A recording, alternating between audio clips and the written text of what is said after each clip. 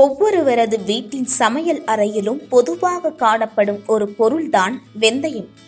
இந்த வெந்தயம் உணவின் சுவையை அதிகரிக்க மட்டுமின்றி உடல் ஆரோக்கியத்தையும் தான் மேம்படுத்த உதவுகிறது.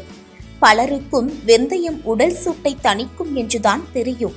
ஆனால் அதையும் தாண்டி வெந்தயத்தில் ஏராளமான நன்மைகள் அடங்கியுள்ளன. அதற்கு வெந்தயத்தை சமையலில் சேர்ப்பதோடு மட்டுமின்றி அதை கொண்டு டீ தயாரித்து குடிக்கவும் செய்யலாம். வெந்தய டீ எப்படி செய்வது மற்றும் வெந்தய டீயை குடிப்பதால் என்னென்ன நன்மைகள் கிடைக்கும் என்பதை பற்றி காணலாம். ஒரு பாத்திரத்தில் நீரை ஊற்றி அதில் வெந்தயத்தை சிறிது சேர்த்து மூடி வைத்து 3 நிமிடம் கொதிக்க வைத்து இறக்க வேண்டும். பின் அதை வடிகட்டி தேன் சேர்த்து கலந்து சூடாகவோ அல்லது குளிர்ச்சியான நிலையிலோ குடியுங்கள்.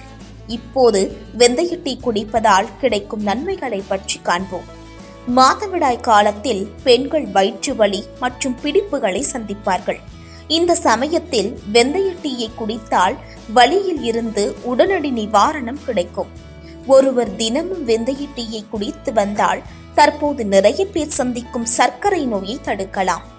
தினமும் வெந்தய டீ குடிப்பதால் உயர் கொலஸ்ட்ரால் பிரச்சனை குறைவதோடு இரத்த சர்க்கரை அளவும் குறையும்.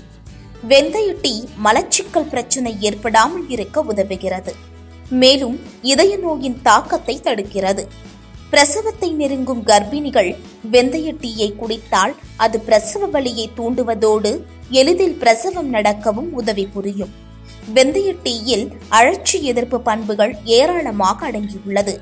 ஆகவே மூட்டு வலி, முழங்கால் வலி உள்ளவர்கள் வெந்தய டீயை குடித்து வந்தால் இந்த பிரச்சனையில் இருந்து முழுவதுமாக தடுக்கலாம். சைனஸ் மற்றும் சளி தொல்லையில் இருந்து உடனடி நிவாரணம் கிடைக்கும். தொண்டை புண்ணை குணப்படுத்த வெந்தய டீயை சூடாக குடிக்க வேண்டும். இது மட்டுமல்லாமல் தலைக்கு ஷாம்பு போட்டு முடியை அலசிய பின் இந்த வெந்தய டீயால் தலைமுடியை அலசி பின் கண்டிஷனர் பயன்படுத்துவதால் பொடுகு தொல்லை நீங்கும்.